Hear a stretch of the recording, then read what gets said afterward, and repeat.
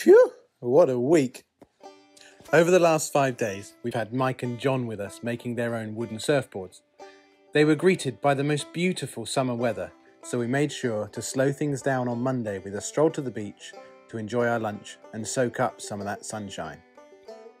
Jon was making himself a 9-1 wicket with a cedar layup and just one single strip of pale poplar running down the centre.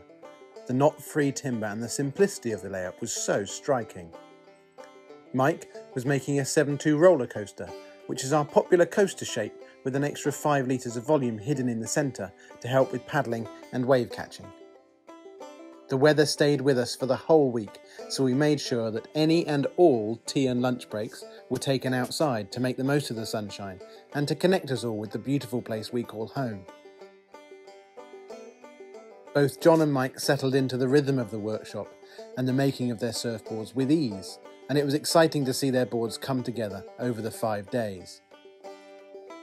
The week was made even more special as their families had clubbed together to buy their workshop experiences as gifts for their 40th birthday presents. There was a real feeling of joy and celebration in the air, with high fives and laughter throughout. Thanks for joining us, Jon and Mike.